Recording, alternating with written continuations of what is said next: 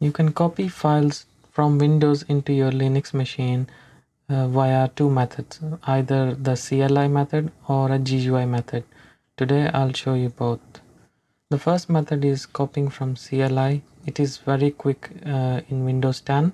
First of all, you need to make sure that SSH client is activated in your Windows machine. To do that, you need to go to Start and search optional features like this and click on this app, or you can click this manage optional features. Here you need to search that OpenSSH client is installed like this. If it's not, then you can go to add feature and search here OpenSSH. Like here it's showing me to install server. I don't need a server, but we just need a client. Once we are confirmed with this one, then wherever you want to copy the file from, let's say I'm in this location, this PC documents code SOS, I'll just type cmd here in the address bar and then press enter. Then it will take me to this location of the folder. Here I can see my file already here, the one that I'm interested to copy. So let's say I want to copy it to my Linux machine, which is on this address. So the command to copy is scp and then the file that you want to copy and the username of the server where you want to copy.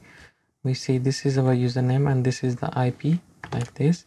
So username @IP and then you put colon and then what location on your server you want to copy it on. So if I put this sign, it means home directory / in the home directory I want to copy this file. So let's start, press enter. It asks for password. I'll enter my password and it starts copying, and there we go, the file is copied. Now let's check if we have received that file in our server. So I'll log into my server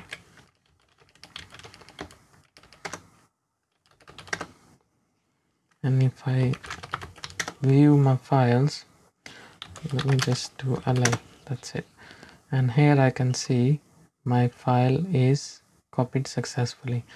So this is a quick CLI method to copy file from a local PC into a Linux machine. Another way is we can copy via a GUI, which is very fast in Windows. So all you have to do is you have to go to your browser and search for the software called WinSCP, and you go to this website winscp.net. I'll add the link in the description and you download from here. Once you've installed it, you have to open the software from start menu. It's called WinSCP. Once you have this interface opened, in the login screen you need to add the credentials to your server. So like I've added it here, I can try to add again just to demonstrate. So I'll delete this one and I'll add a new one. So here you will put your server, first of all the protocol you will choose SFTP, that is like for SSH, and then host, you put your server host name, port for your server to connect to the SSH, and the username and the password,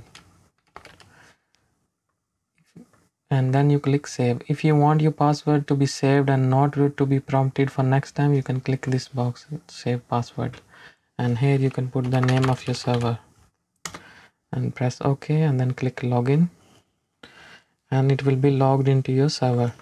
So here if I go to my root folder, look, the file that we copied is already there.